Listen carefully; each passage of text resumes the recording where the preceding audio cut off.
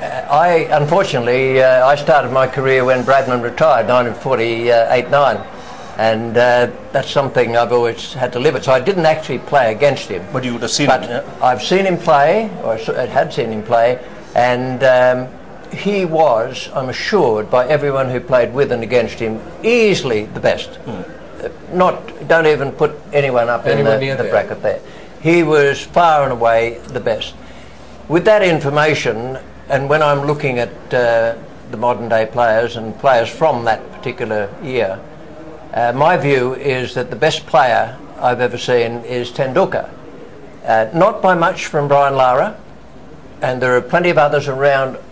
Greg Chappell was a great player for Australia. So there are a lot of other players just a little bit below that level. But to choose one, then it would be Tendulkar, and I've said that for a number of years.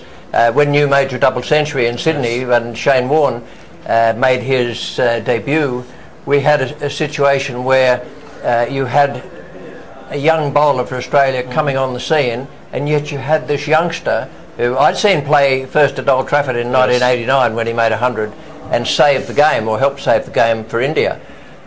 We had this youngster make 148, and I still regard that as, if I had to choose one, the best innings I've ever seen. I know he made 100 here as well 16 years ago in the later test, and that was a very good 100, but in a entirely different circumstance. Under pressure.